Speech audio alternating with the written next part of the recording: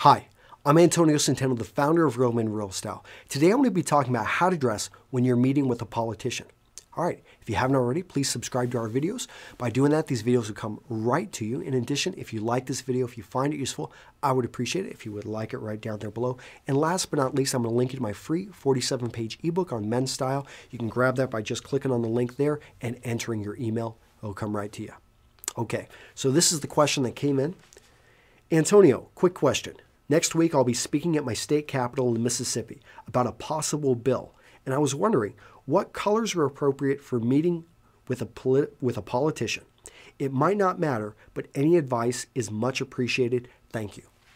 All right, well, I wanted to take this a little bit step farther and actually talk about the styles of clothing that you should wear.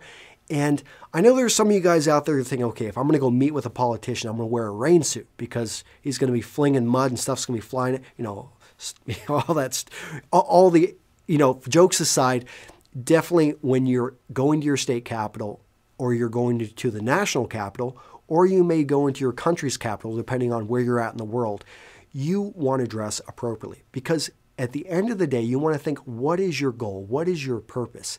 If your goal is to influence, then you want to come across as credible, and nothing screams credibility as much as a suit or at least a blazer or a sports jacket. You want to have some type of jacket on which signals to these guys that you are one of them. I know I'm going to get some flack for this, but you want to, in a sense, mimic the way they dress. So when in Rome, do as the Romans. And if I know you probably don't normally wear a suit, but look at anyone that testifies on Congress or anyone that goes to the Capitol, they dress a bit better because you're in their world and you want to come across, you want to be able to get your message across. That's the whole reason you're going there. Now, there are cases in which you would perhaps, if you want to really shake things up or if you want to draw attention and use a visual in which you could, dress a bit differently. So if, let's say you're here in Wisconsin, we have a very strong, Dairy Farmers Association.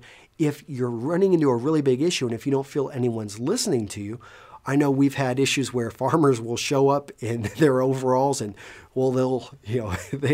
gosh, what was it? Was it here in Wisconsin that some farmer basically flew over and dropped a whole bunch of manure on the Capitol? Or, that's a way of getting their attention. And I don't think he was dressed in a suit, but, if you want to get someone's attention, occasionally you can do that with a visual. But in your case, as a student, as a young man, you want to come across as credible. You want to come across as trustworthy. You want to come across as someone that they can be okay listening to and get your message very quickly. And it's not just the politician who you're trying to get to listen to you. There's going to be men and women surrounding him or her. And those are the people that you really want to influence because they're the ones that are going to be more open to your message. It's probably going to stick with them.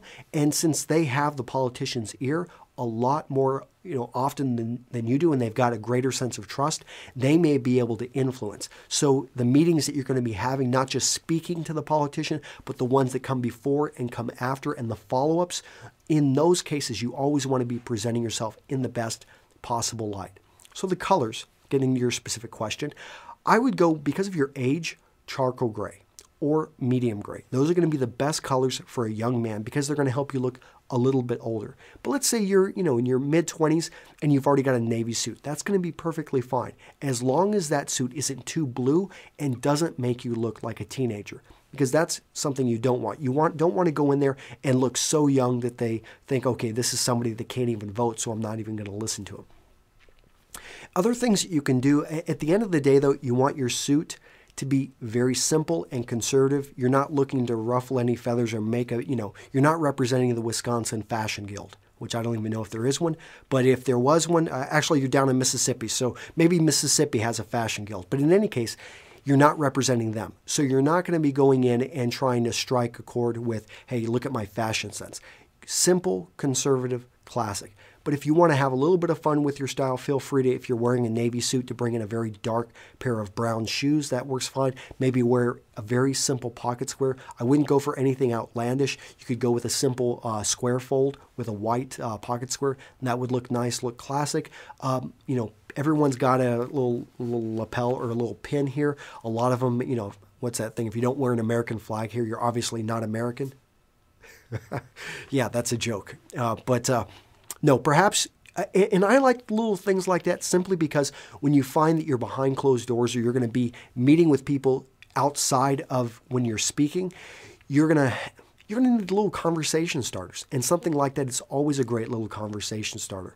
Last but not least, and this is not really related to style, but make sure you've got plenty of business cards and that you collect as many cards or people's contacts. And again, you want to be going and meeting the people around whoever it is you're trying to influence, because those people are going to have a greater influence, are going to be more open to your message, are going to probably have more time, and at the end of the day are going to be the people that are probably going to make things happen with what you're trying to do. Best of luck to you, and I'll see you in the next video. Bye-bye.